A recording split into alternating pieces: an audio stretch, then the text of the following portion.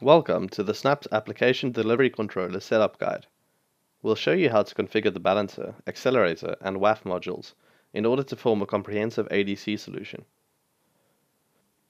For the purposes of this video, we are starting with a fresh instance in order to guide you through the necessary steps. The first of which is configuring your balancer group, which can be done by clicking on the balancer menu and clicking Create a Load Balancer in order to use the wizard. This will be a simple HTTP load balancer. We'll be using a unique port number on the balancer in order to free up port 80 on the accelerator group. Here we just need to add a web server. You'd usually have 2 or more servers here, but for the purposes of this video, this will be fine. Now I can start the balancer.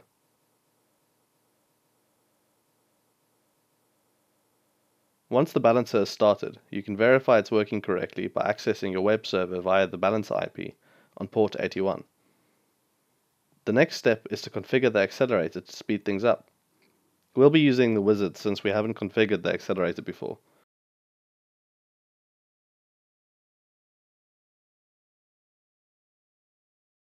I'm going to leave all the default settings in place and use the localhost IP address and port 81 as that's what I've allocated on the balancer.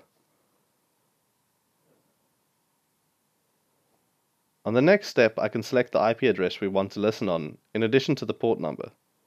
I'm going to leave this as port 80. Now I can start the accelerator. And once the accelerator is started, I should now be able to access the very same IP address using port 80.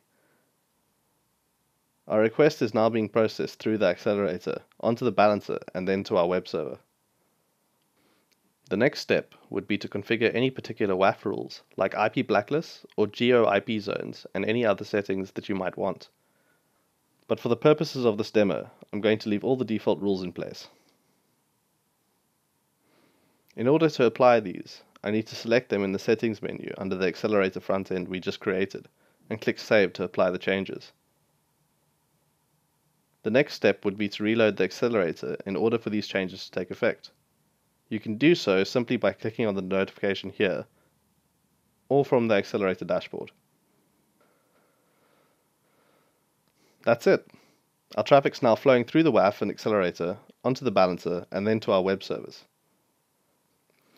On the ADC dashboard, you'll see a summary of the balancer and accelerator requests. On this dashboard, you'll also see memory usages as well as system CPU usage.